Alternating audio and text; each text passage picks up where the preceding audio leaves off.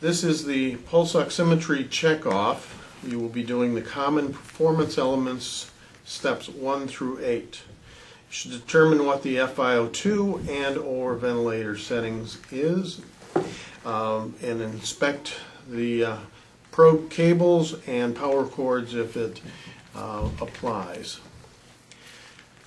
Okay.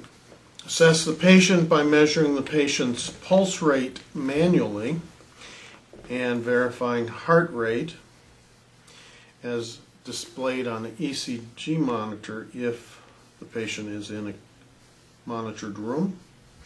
Confirm the amount of oxygen. Okay, sir, you're on room air, just like your doctor has prescribed. Turn on the oximeter.